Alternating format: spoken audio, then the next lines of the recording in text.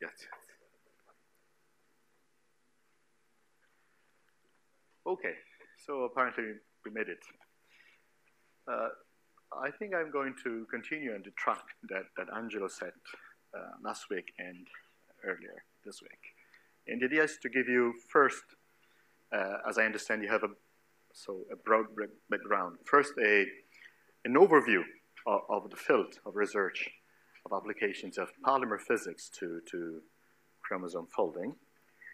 And after giving you a sense of what is this field about and what we do, I'll try to enter, say, in slightly more technical details to give you a sense of how theoretical physics, statistical mechanics is used in this context. Of course, please stop me whenever you think I'm going berserk or I'm not expressing myself. This is an aim to be general, and so do not hesitate to ask any question you think I may have been skipped. So I want to start from a very, very stupid and general title, which is why our genome, our chromosomes, cannot be considered just like random spaghetti in a bowl. And to try to start from scratch, let me go back to the sequencing of the human genome. You know that now since almost 20 years, our genome is sequenced in the sense that we know the string of the bases, the letters, the 4 letters which compose our DNA. Yet, you know, this is considered only the end of the beginning, in the sense that we know the letters, we know the sequence, but we still do not know how it works. I mean, why a given gene is active in one tissue and must be turned off in another tissue? Why a gene which has been silent for years suddenly turns on, maybe an oncogene, and starts cancer? So we can't answer this today, and what we are trying to do is to move in that direction. And trying to answer those questions, how is our genome regulated, of course, is the key to access not only the fundamental tissue of life, how life works, but can also, from a more practical point of view, open the way to understanding and hopefully treating diseases such as cancers. I mentioned that, but also congenital diseases. Congenital diseases are diseases which are linked to mutations in the patient genome, congenital. So the patient is born with a defect. And in all our broader families, there is someone with a congenital disorder. 1 kid in 20 is born with a congenital disorder. Often, luckily enough, they are just minor things, a little strain thing on your ear, or being taller than the average. In other cases, they can be terrible diseases. Think of body malformation. And in other cases, they can be lethal. And so answering the question I'm going to discuss today, hopefully will give progress also to deal and to make diagnosis and to treat such diseases. And what I want to discuss with you today is some important recent progress which has been made in that direction. And in particular, I want to discuss with you a new dimension of DNA, its 3rd dimension, how it folds. But let me go to the very scratch of the story. So, again, please stop me if I'm repeating things that you know so well. And roughly speaking, our DNA is 3 billion bases long. So it's a sequence, it's a string of 3 billion letters. It's 6 billion because we have 2 copies roughly for of our DNA. And when the Human Genome Project was accomplished, we know the sequence, and then we know the genes. And now we know that humans have roughly 20,000 genes. Genes are a key portion, as you know, of our genome. They are segments along the string which code for proteins. Proteins are the building blocks of cells. So the system is self-contained because you have written somewhere how to build what you need to work. And so the genes are called the coding part of our genome because you know there is the code to produce those proteins. However, as I told you, we know today that humans have roughly 20,000 coding genes. And that number at the beginning was surprising because it was expected one order of magnitude more. Because 20,000, to give you the sense of scale, is not much bigger than the genes, the number of genes that much simpler organisms have, such as Drosophila. Drosophila is the fruit fly. You have seen that. This is the little fly flowing around fruits in summertime. In Italy, we have seen that for sure. And in Drosophila, 16,000 genes. So it's practically as many as we have. What is also surprising is that in the human genome, genes are a very tiny fraction in length. It's less than 2%. The coding fraction of our genome is 1.5%. So the vast majority of our genome is non-coding. And up to 15 years ago, maybe even less, that non-coding fraction was named junk DNA, as you may know. Biologists thought that it was the relic of evolution. Once we had a tail, and there was a gene for the tail, which is no longer used, and so it's misused somewhere, dispersed in the 98% non-coding. Well, that view has radically changed in the last 10 years or so. And we know today that in the 98% non-coding of our genome, there is the secret of the regulation of the 2% of the genes. And so this is what I want to discuss now.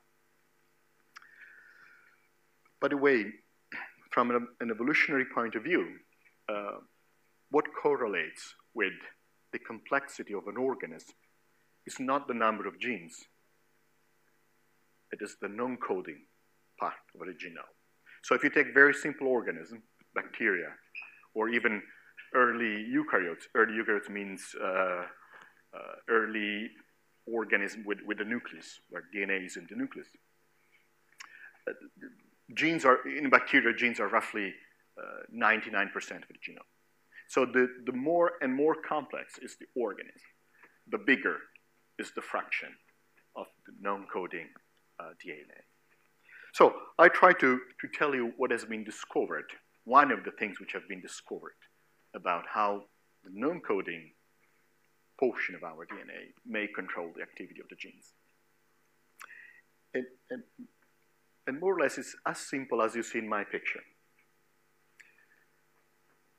It has been discovered that along the sequence of the DNA, there are regions, those in green in my slide, which are non-coding, so you would call them junk in the old terminology, which are essential for the regulation of genes. And they were discovered beginning by chance, as often happens in real good experiments. They were trying to find genes or something and cut pieces out of the DNA. And they cut pieces in the non-coding portion. The expectation was, well, this must be a control. Nothing happens. And instead, they had a brutal effect on the organism. And that was the first indication, one of the indications which led to the discovery of such distal regulatory elements. So along the sequence, you see there are comparatively short segments which have the role to regulate genes. It has been discovered originally that if you cut that out, you have an effect of a given gene. And now we know some of the mechanism whereby the control occurs.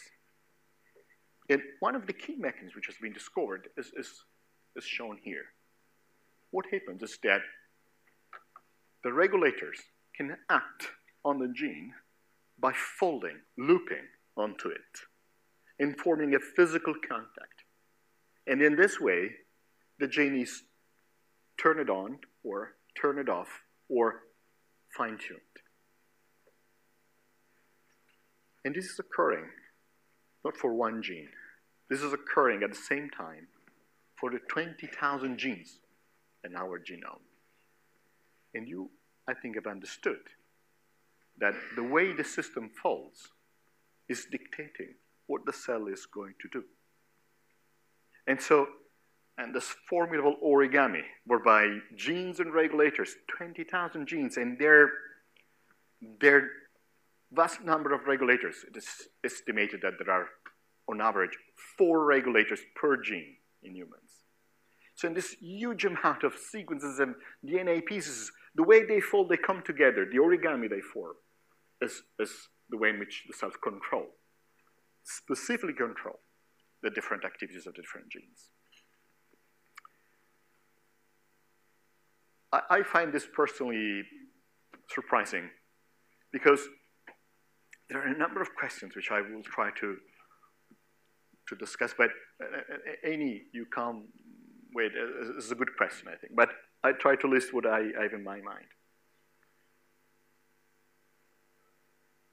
First of all,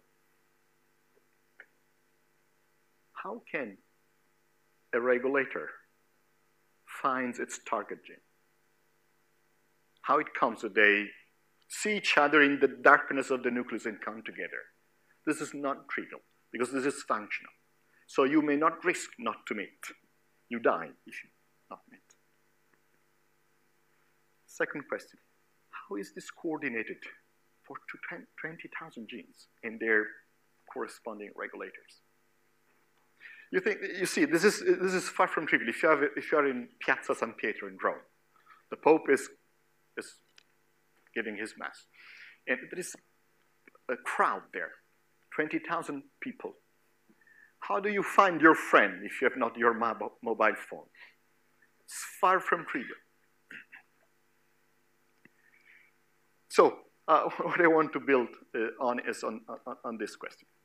But first, I would like to give you the sense of what are the discoveries and the quantitative experiments which are hopefully opening a way to answer this.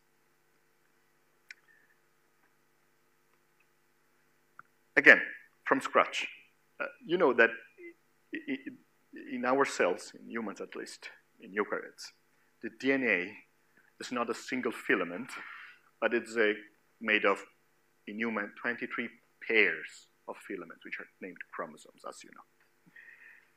And those chromosomes are linear filaments, so polymers, and they are all included in the nucleus of the cell. So if this is a human cell, there is an organelle inside which contains the DNA, the 23 chromosomes. And I want to try to give you a sense of scale. The nucleus is order of magnitude 10 microns in size.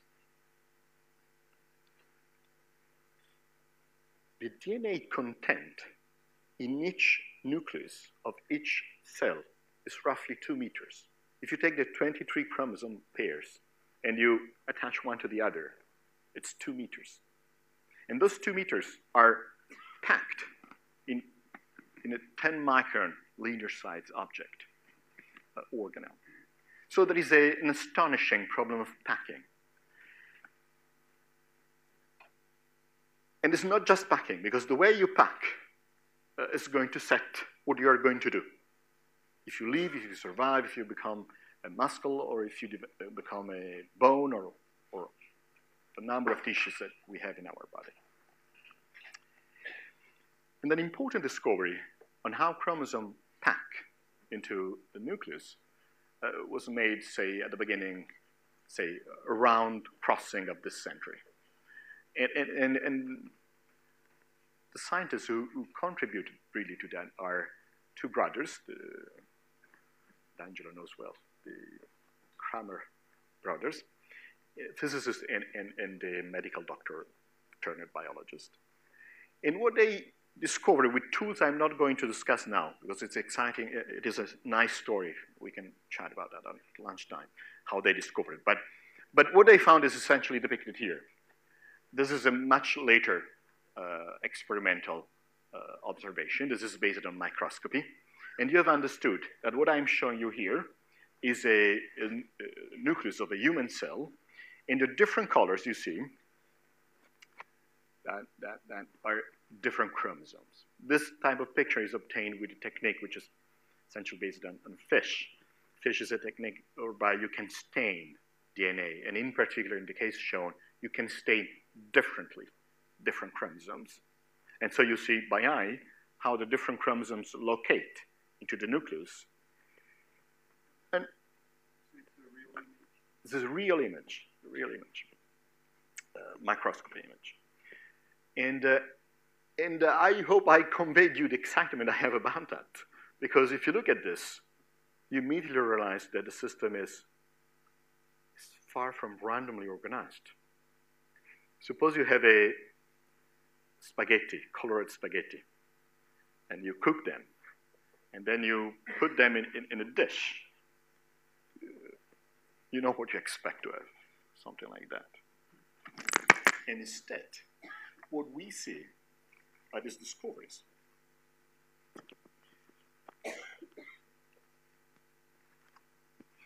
Is that it is as if each chromosome knows that it has an identity, compactifies in, we called it in Italian a nido, spaghetti, a nest. You see, the red chromosome has folded on itself. And the others as well, and they know how to locate one with respect to the other. So it's a highly organized structure, far from being a random mixture of spaghetti. And so again, the question is, what is the invisible hand which produced this? And how is that controlled? With microscopy, this is a picture, I think, of 10 years ago. With microscopy, major advancements have been made in recent years, but including a Nobel Prize and so on. But yet there is a problem, fundamental problem of resolution, because it's still very difficult to investigate what happens inside a chromosome. And there is where the excitement is, because I told you that distal regulators typically are on the same chromosome. And so if we want to understand how life works, we must be able to resolve inside a chromosome. By the way, in fact, there are contacts, functional contacts, also across chromosomes. So the activation of one gene depends on what is the contact with another chromosome. But in general, it is in cis. This is the way biologists name it. So regulation depends on what is on the same chromosome. But anyway, the key question is to resolve what is happening there. And microscopy has a resolution problem there. And so maybe, as Angelo told you already, in recent years, important progresses have been made to devise, to think of technologies to allow to circumvent microscopy and to try to understand who's contacting whom at very fine scale. And I want to introduce the topic. I want to briefly mention the technology that we produced with Anna Pombo in Berlin. And I want to do that because it's very easy to explain, and it's essentially a statistical mechanics idea. And the idea is the following. Suppose you want to measure who's proximal to whom. So which enhancer, which regulator is in contact with which gene. Well, and you cannot use microscopy because you want to go finer. the stupid idea we had is summarized in this slide. Suppose you can cut slices, random slices through the nucleus of your cell. And suppose that you have two sites of interest, the red and the green. Well, if you cut a tiny slice through the nucleus, it's very unlikely that the red and the green are both in the same slice. Usually, you cut a slice and you don't find any. If one of the two is present in the slice, say the red, it's very unlikely that also the green is present in the same slice, if the red and the green are randomly positioned. Instead, if the red and the green are close by, are in physical proximity, then it's very unlikely that in a slice you find the red. But if you find the red, you also find the green. And so by just cutting sections through different nuclei and collecting the statistics, you can resolve who's contacting whom at the level of the single cell and at a resolution which is, in principle, only dictated by your ability to sequence DNA. So, in practice, what we do is the following. We cut slices through a number of nuclei, random slices. How do you do that? How we cut. That's the easiest part. And it's something which is well established in molecular biology. They have ways to cut thin sections. And it's really mechanical. So, with the sides, that's 10 micron, I told you. In the slice that we cut is in the paper that I guess you see listed there. The size of the slices we cut is 200 nanometers. But this is not the real technological difficulty. The real technological difficulty, if you want to go that way, is to extract DNA from those slices without burning it. This is where we really had a hard time with. So the story goes that this is a statistical mechanics idea. Simple statistics. Then you have to implement it, and that took time. So the difficult part is to, once you have extracted the slices, what we want to do is to know what is inside the slice. And that's based on sequencing. And you know that sequencing technologies have made huge progresses in recent time. And so you can really sequence deep. You can really know with fine details who's there if you do not burn it. Because the way we do it is you cut the slice, then with laser ablation, you extract the section of the nucleus, and you have not to burn the DNA when you extract it. And once you have extracted it, you have it in a tube, and then you just sequence it. And so after sequencing, for each section, you know which bit of DNA was present or absent. So for instance, in that slice, the 3 loci of interest are all present. In that one, this is missing.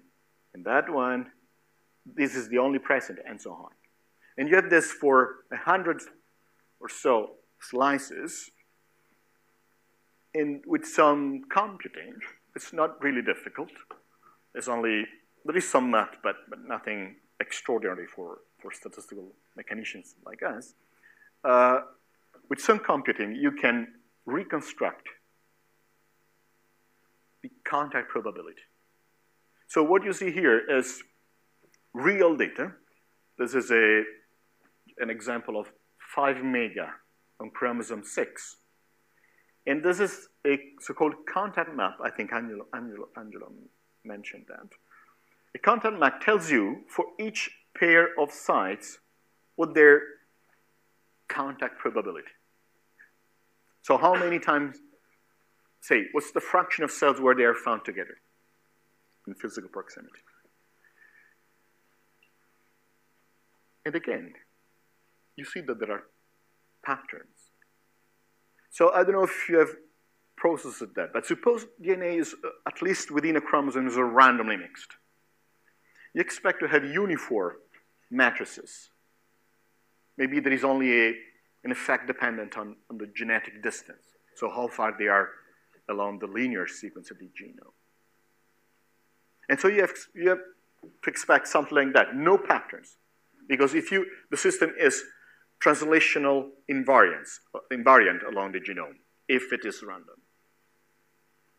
And instead, you see there are complex patterns emerging, also at the level of folding of chromosomes within a single chromosome. And those patterns are telling us the story of the contacts between genes and regulators. That's why those data are very exciting, because this is quantitative data. This is not saying, well, I've seen a couple of times chromosome X contacting chromosome Y. No, this is telling you the frequency. This is a quantitative measure of contacts. And so for physicists, this is very exciting, because now we can make models from data. We can test our models against data. We can make predictions and test the theories. Okay, so a first glimpse on what those patterns are. I think by eye, you immediately see that there is sort of a hierarchical organization, because if you stare at the picture, you see that there are sort of blocks of interactions along the diagonal. And those blocks, though, are included in bigger blocks, which are themselves part of even bigger blocks. So this means that contacts are organized in a hierarchical way. And in the picture, which is emerging of how chromosomes are folded, is a hierarchical organization. So if you could zoom into a chromosomal territory I showed you beginning, then you would see something like that. At least this is what this type of data, this is, by the way, the first technology introduced to map contact, which is the IC technology. And what happens at the nuclear scale, the current picture is brood picture is this one. So this is a schematic picture to give you the idea of what happens. What IC data, what GAM data, this new technologies I told you about, tell us is that each chromosome produces a strong network of contacts. However, there are interactions across chromosomes. And with the technologies I told you, it looks like that they are much weaker. So on average, interactions across chromosomes are 2 orders of magnitude smaller than interactions within a chromosome, but they are significant and biologically functional. And so the picture that overall is emerging about chromosomes are organized in the nucleus is, I would say, a net of nets, in the sense that each chromosome has a strong network of contacts, functional contacts, but the different chromosomes interact with each other, forming a global net of nets. So I try to give you a summary of what I discussed. So the impression is that to regulate gene, you have to fold DNA, because enhancers, regulators in general, have to come in contact, physical contact with the genes. And so at the scale of genes, you have a sort of organization of the genome. But that organization is not limited at the scale of single genes. It extends hierarchically over entire chromosomes. And there is a structure also at the level of the entire nucleus of a cell.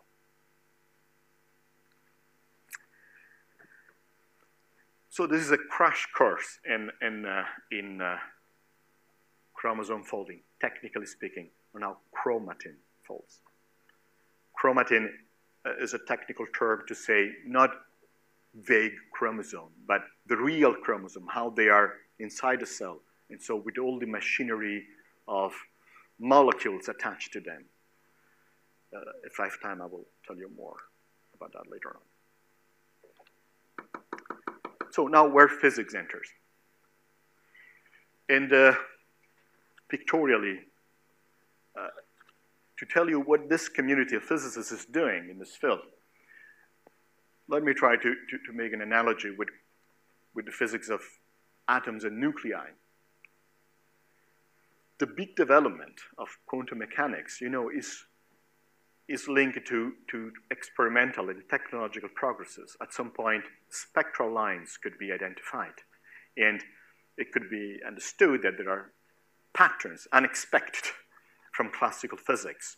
And you know, so there is a long story which take us from Democritus to modern quantum mechanics. And in a sense, the aim of this type of physics applied to biology is the same. We want today to understand not what's the structure of the nuclei of atoms, but what's the structure of nuclei of cells. And so what are the principles which control that? And then what are the principles which control life? And the implications I told you about. So this is what we try to focus on. And this is what I want to discuss in my lectures later on. But first I would like to give you an overview, an idea. What are the ideas that are being discussed in the literature at the moment. So I want to get back to the original starting question I had for you. How can a regulator and a gene find each other? And I want to try to give you a sense of scales. A gene in human is order of magnitude a few thousand bases. And we know today that regulators can be as far as 1 million bases away from their target gene. So 1,000 times more distant than the length of the gene itself. And often regulators can be a few hundreds or 1,000 bases long.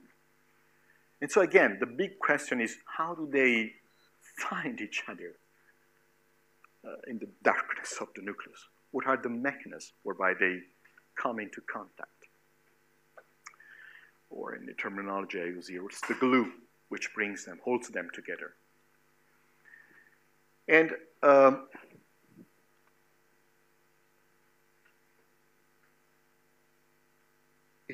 theoretical physicist approach to this is, I would say, even trivial. If you have a force which takes two objects together, there must be a particle which mediates the interaction.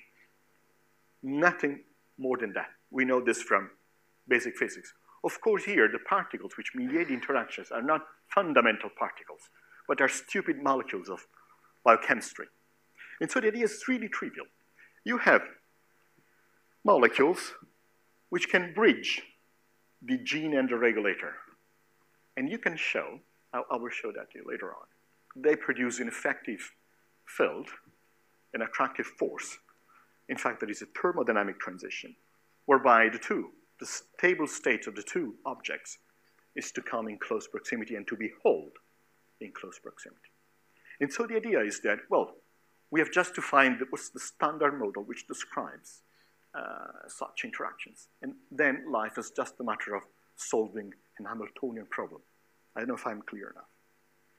And so this is the line of thinking. And in this way, you can think that you can reconstruct the structure. If you understand what's the Hamiltonian of your system, you can think you can reconstruct the structure of chromosomes and predict the way they fold. And you see here an example of how the genome around the SOX9 gene looks. Complex structure, nested structures. You remember the hierarchical organization I showed you emerging from the data at the beginning. And by the way, this is the reason why I'm showing SOX9 is because this is a gene associated to human diseases, to congenital disorders. And so understanding how is the regulation of SOX9 occurring? So when and how are its regulators interacting with it? There's also very practical implications.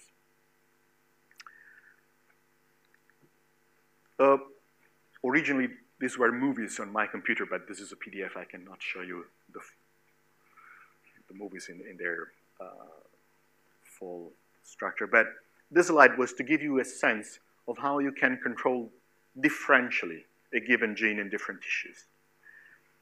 In this example, this is a regional stretch of DNA. It's roughly 2 mega around the alpha globin genes.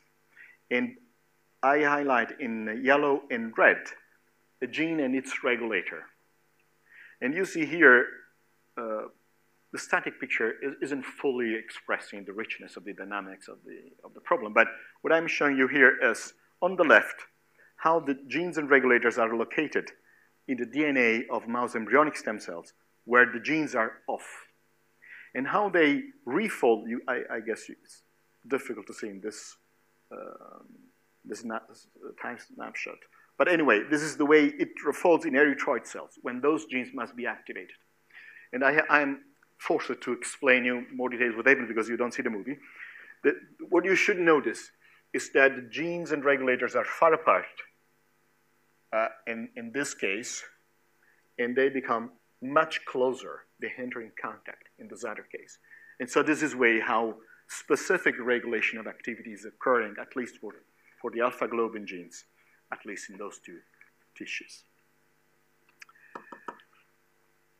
And as I said, can you say something general in the stem cell? Because we were expecting no regulation, so to say, in the stem cell, no? Because it can differentiate in many different specific tissues. Yes. The idea is precisely that. Now that you have the tools, you go and try to make sense of what is happening in embryonic stem cells. I try to summarize for those of you who are less familiar. Embryonic stem cells are cells which are called pluripotent because they are the cells which can give rise to all the tissues of our body. And they are known to be differentially controlled with respect to other tissues. And what you ask is, can we make sense of how is this differential regulation occurring at the genomic scale? And this is exactly the direction where we are going. And I will come to that later on. That's why I'm answering very, very shortly about that. Because instead, to try to come up and wrap up my introductory part of the lecture, I want to mention the application of this type of concepts. And I want to discuss, for instance, the case of genetic diseases, which I mentioned at the beginning. An example of a genetic disease is a disease induced by a mutation in genome, a deletion in the example shown. So there is a kid which is born without the cyan pieces for some reason. And one of the key problems in genetics today is to predict the effect of that, to make a diagnosis. Is the kid surviving or not? What's the impact of that? Is this a minor impact or is it lethal? And today, the only way that geneticists is used, or virtually the only way geneticists is used to try to make a prediction is to see if the deletion or the mutation in general is affecting a specific gene. If you miss a gene, well, we have a chance to say, yes, this is risky. But I told you that genes are less than 2% of our genome. So the vast majority of inherited mutations nowadays cannot be diagnosed. And I think you understand what's the impact of that. We all have family stories about that. So you can imagine what's the leap forward of starting from first principles to try to make a prediction and say, no, look, that mutation is not involving a gene, but it is lethal because this is changing the way in which that gene is interacting with its regulators. Because, for instance, a trivial effect is that you take out a piece, and then a regulator which should act on another gene starts interacting with the wrong gene and activates the wrong gene and induces a phenotype. This is the name in biology and genetics. And I will show you examples of that and how we can predict this. And let me just have a quick tour to give you the sense of what we can do today. This is a real example.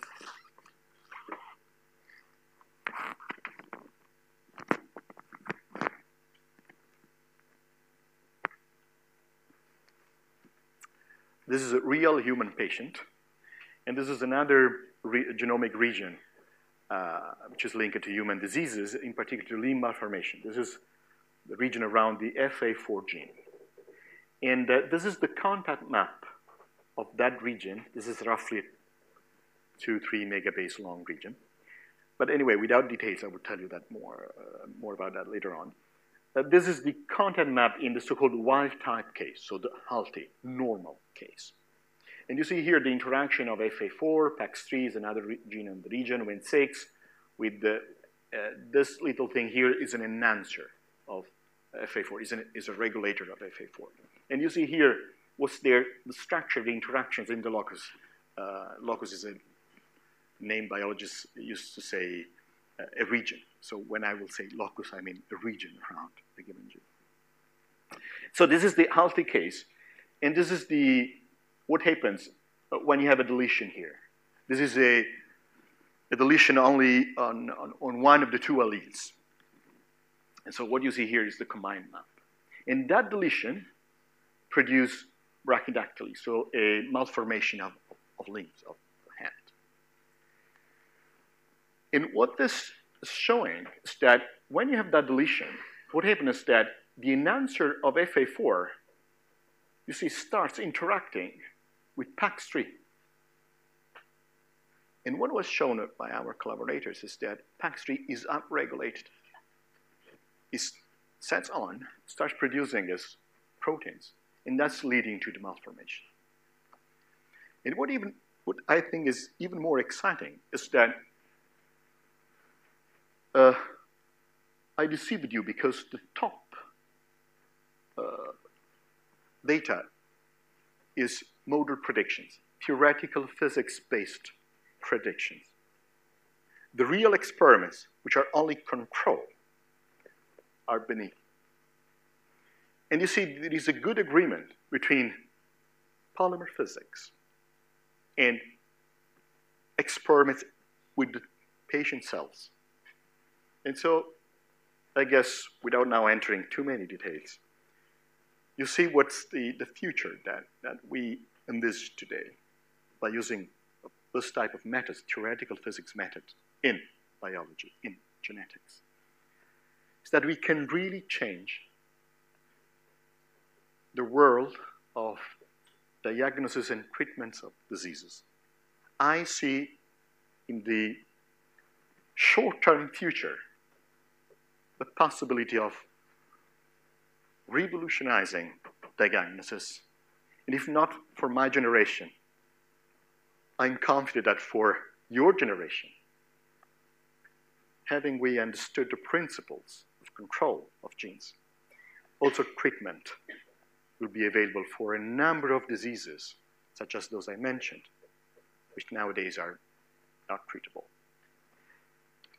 And so let me wrap up, and then we stop for, I don't know, half an hour. What's the standard? My wrap-up is the following. Hopefully, what I just started introducing you to is the fact that the genome has an important physical dimension. It's the way it falls in space is crucial for the regulation of genes. And by combining progresses, technological progresses in biology, molecular biology, and in the principles of theoretical physics, we only start understanding what are the principles whereby life itself works. That is to say, how our genome is controlled. And this may open, I think it can open, a real revolution in genetics and medicine in the way I briefly summarized for you. And I'm stressing that, on one hand, for the excitement that we have as basic scientists in this, but also to give you the sense of opportunity that in this emerging field is for people like you. I should say like us, but I am a bit old.